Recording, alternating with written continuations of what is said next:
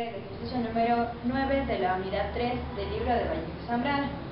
El ejercicio número 9 nos dice: expresa el vector h menos 29i más 25j metros sobre segundos en las diferentes tipos de coordenadas geográficas, polares, rectangulares y en función de sus vectores base. Comenzamos con el literal A en sus coordenadas geográficas. Para saber las coordenadas geográficas necesitamos ubicar el vector norte, sur, este y oeste. Entonces, las coordenadas geográficas están compuestas por el ángulo en el cual están abiertos y el módulo del vector. Entonces, vamos primeramente a sacar lo que es el módulo del vector y tenemos que sería nuestra hipotenusa. Entonces, nuestra hipotenusa va a ser igual a la raíz cuadrada de el primer cateto, que es menos 29 al cuadrado, más el segundo cateto, que es 35 al cuadrado. Nuestra hipotenusa va a ser la raíz de 29 al cuadrado más 25 al cuadrado, que nos da 2066. H va a ser igual a la raíz de 2066, que es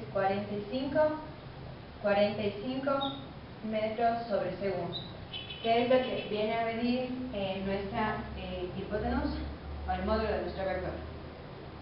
¿Sí? 45. Ya teniendo lo que es nuestro módulo, necesitaríamos saber cuál es el ángulo que está abierto de norte a oeste. Entonces, este va a ser nuestro ángulo alfa y vamos a ocupar tangente. Tangente de alfa es igual a cateto opuesto, que es menos 29, sobre cateto adyacente, que es 35. Alfa va a ser igual a la tangente a la menos 1 de menos 29 sobre 35. Alfa va a ser igual a menos 29 sobre 35 a un grado de 39,64 grados. ¿Sí? Que es lo que se abre de norte a oeste. Al expresar nuestras coordenadas geográficas utilizamos entonces el módulo del vector, que es 45 metros sobre segundo, norte 39,64 grados, oeste. Esto equivale a nuestro vector h. A continuación vamos a resolver las coordenadas polares. Para resolver las coordenadas polares necesitamos saber cuál es el ángulo desde x hasta donde llega el vector. Por lo tanto, a nuestro ángulo inicial le vamos a sumar más 90 grados y tenemos 39,64 más 90.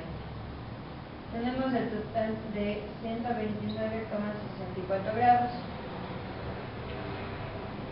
Entonces, para expresar en coordenadas polares necesitamos la magnitud 45 metros sobre segundo y el ángulo que abre desde x hasta el vector, que es 129,64 grados. Y tenemos resueltos los dos primeros literales de nuestro problema. El tercer literal nos dice las coordenadas rectangulares. Las coordenadas rectangulares son x y y. Entonces, simplemente decimos que nuestro vector h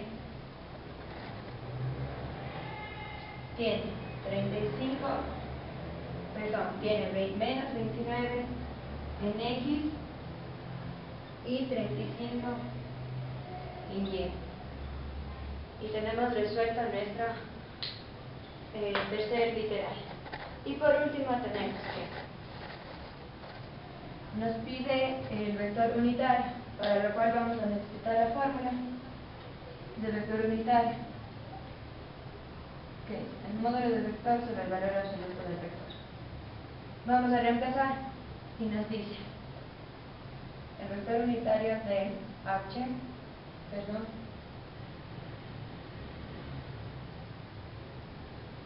h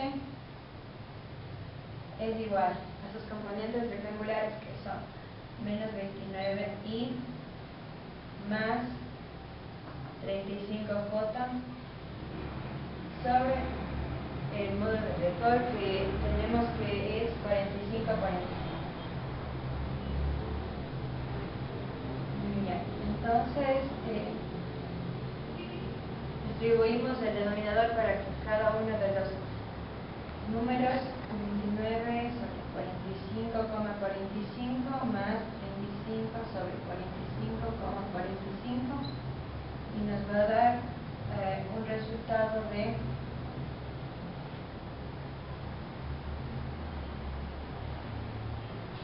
menos 0,64